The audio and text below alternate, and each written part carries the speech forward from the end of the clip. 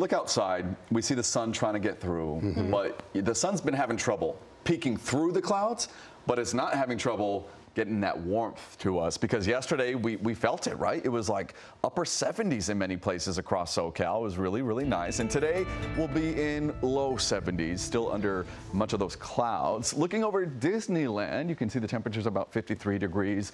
It'll warm up later today. It'll be a good day to head out to the park and good day to head out to the beach. Long Beach, 57 degrees as well. And then when we look at our map, Ventura County now under those clouds as well, so all of our region here is dealing with some cloudy conditions. 42 in Palmdale, Big Bear 32 degrees, Palm Springs 56, Temecula 50, Anaheim 55, downtown 54 degrees, 51 in Burbank, and Santa Monica 54 degrees. All right, well, we just still have that high pressure there. It's not as strong as it was yesterday, so our temperatures are still going to be relatively warm, not as warm as yesterday. We do have those clouds that are just funneling in from this low pressure system that's spinning out here over the Pacific. That's eventually going to get closer to us, but as it gets closer and closer, it weakens in strength, and there's not that much moisture available, so we're not going to get much rain out of it. Watch here from the computer model showing the cloud coverage throughout today. That continues into tomorrow morning. This is 7 o'clock.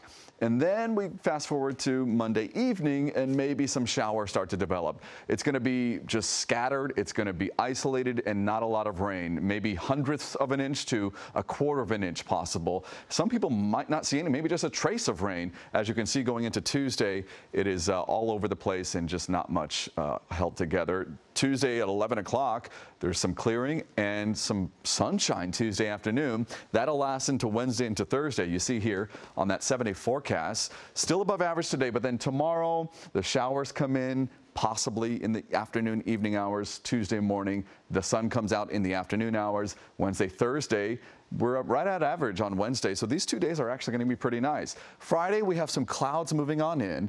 Temperatures come down, and then Saturday, it looks like we have another system coming our way. Now, this system on Saturday, it's a colder system. Not much rain available, but because it's so cold, this looks like it's going to be a big snow event, and the snow levels are going to drop to levels that we probably haven't seen so far this winter. Valley's Inland Empire, temperatures dipping to the mid-60s tomorrow. Cloudy, cool for the most part. Showers possibly overnight into Tuesday morning, then the afternoon. Sunshine, and that lasts a couple of days before the clouds start to roll in for the next system coming on Saturday, with a 40% chance. Beach communities, we see surf at 2 to 4 feet today and tomorrow. Temperatures in the mid-60s for a couple of days, then low 60s as that next system starts to move on through.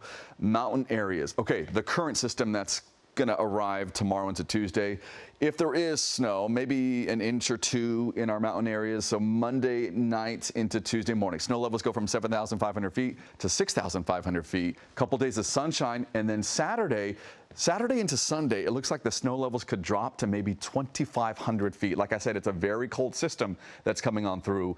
And so therefore, we could see our passes affected by this storm. We haven't seen it go that low yet. Desert spots, you see the temperatures going to the low 60s with a 20 to 30% chance of showers Monday night into Tuesday morning. Sunshine, and then the next system moving on through with temperatures coming down to the mid-50s. So, Mark, Irene, it's going to be really interesting watching that next storm next weekend, and the snow levels coming down pretty low.